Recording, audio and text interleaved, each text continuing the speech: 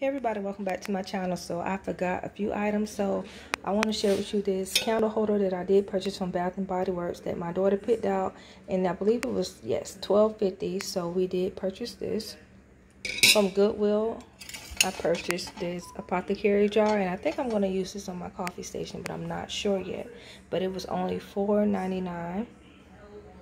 Also from Goodwill, I purchased this Dunkin' Donuts ornament. It was 99 cents.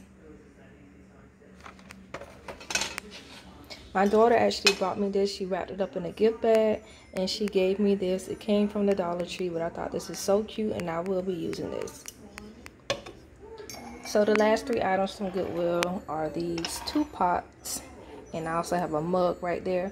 But these were $4.99, but of course I did not pay that. I paid, I got additional 40% off. And I just got these. They remind me of the ones that came from Target. They may have, but I'm not sure. But you can use these to put in dips and butters or spreads or whatever. So that's what I'll be using that for. Or you can use them for just decor.